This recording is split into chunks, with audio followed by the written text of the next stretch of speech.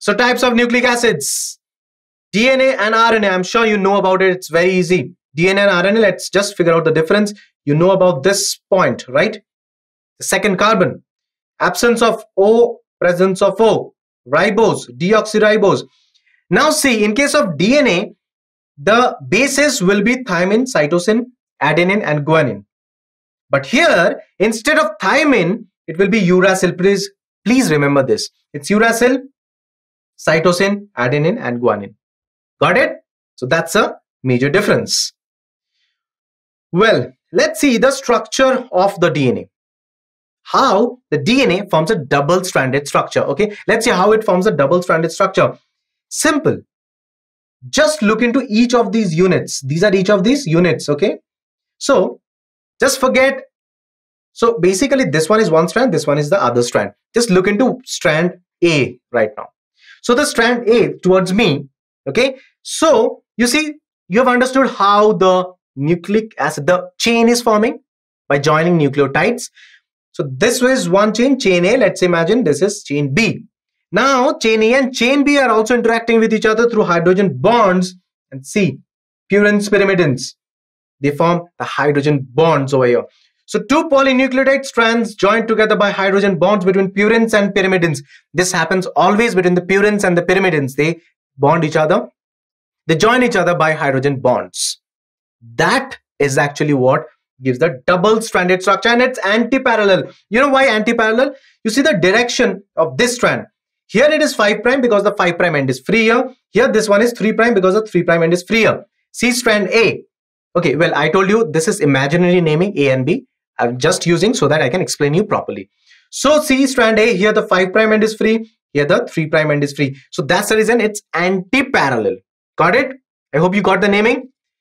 If it is 5', remember the other strand, this end will be 3'. If it is 3', the other strand will be 5'. That's it. That's anti-parallel nature of the DNA. Got it? Okay. Let's see the bonding. You see, purines always bond with pyrimidines, always, by forming hydrogen bonds. Do you see the hydrogen bonds over here? So these are the hydrogen bonds which have formed. I'm sure you know about hydrogen bonds. You've studied this, or rather you're studying this in your chemistry chapters. Well, let me show you a bit more. So pairing of the nitrogen bases, which base pairs with each other?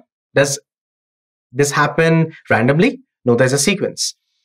Adenine always pairs with thymine, but in DNA if I talk about, adenine will pair always with thymine, and adenine will pair with uracil in RNA. See the difference? Because in RNA it's uracil, not thymine.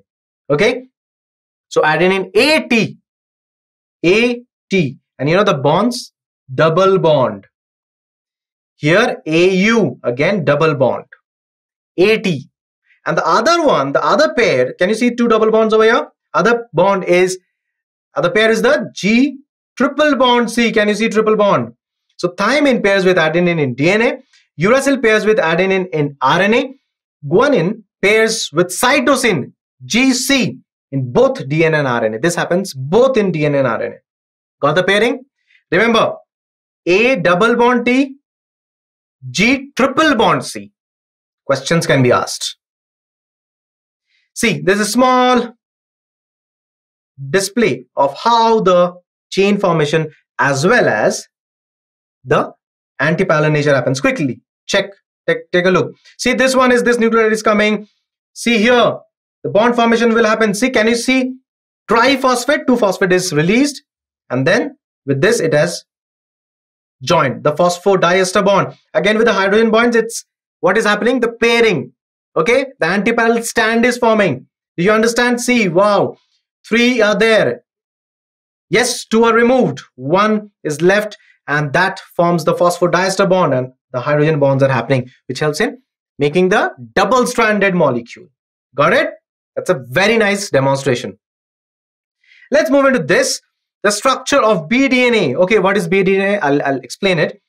Watson and Crick model. These are very famous person. These are the two people who actually described this.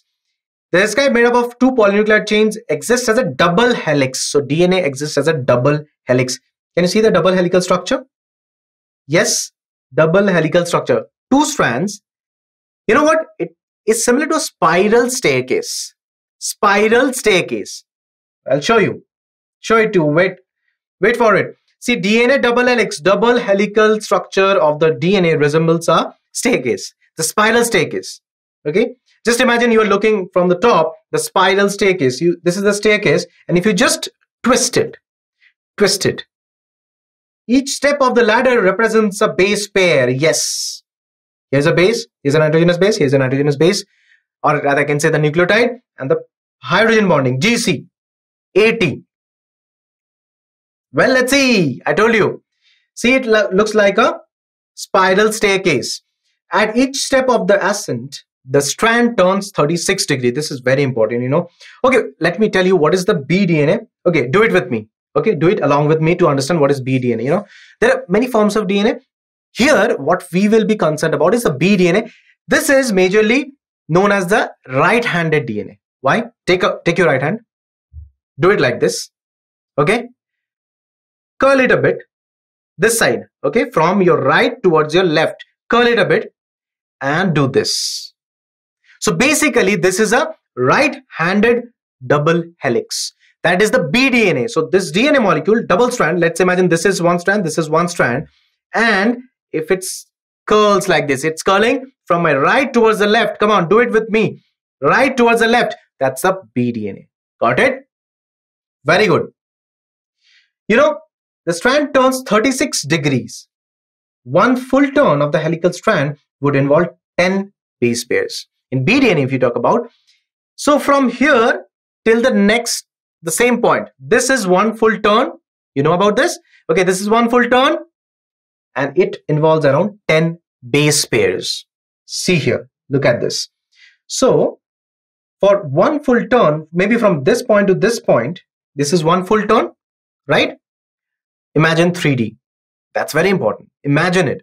3D, one full turn, it will involve 10 base pairs. Now see, can you see the base pairs over here? You know the distance between two base pairs? It's 3.4 angstrom. Okay? This is the major groove. Can you see a bigger gap over here? This is the minor groove. Can you see? Smaller gap. And this is the major groove. Got it? Slowly. Take it slowly. One complete turn. 34 angstrom. If it's very simple calculation. See, between two bases, it's 3.4 angstrom. And I'm telling in one turn, there are 10 bases. And 10 multiplied by 3.4, it's 34 angstrom. Got the calculation? Easy? Yes? Great. You know, you're learning a lot of important and difficult concepts today. Fine. Okay, one more thing. So the diameter, if you just see from top, the diameter will be around 20 angstrom. And don't forget, I'm specifically talking about just the bDNA. Well, the distance between two base pairs is 3.4 angstrom. The double helical turns after every 10 bases. This distance is called the pitch. Okay, so this distance, so one turn, which comprises of 10 base pairs rather, because two strands I'm talking about, double stranded DNA molecule. So this distance is called the pitch. Okay, great. So well, this is the overall structure of the bDNA. Come on, take a look so that you understand it. So what are the important things? This for the bDNA, distance between two nucleic bases. Then one turn, how many bases? 10. So total one complete turn will cover how much distance? 34 angstrom. Fine. Major groove, the larger gap. Minor groove, the smaller gap. Diameter is around 20 angstrom. And don't forget, we had talked about the bDNA.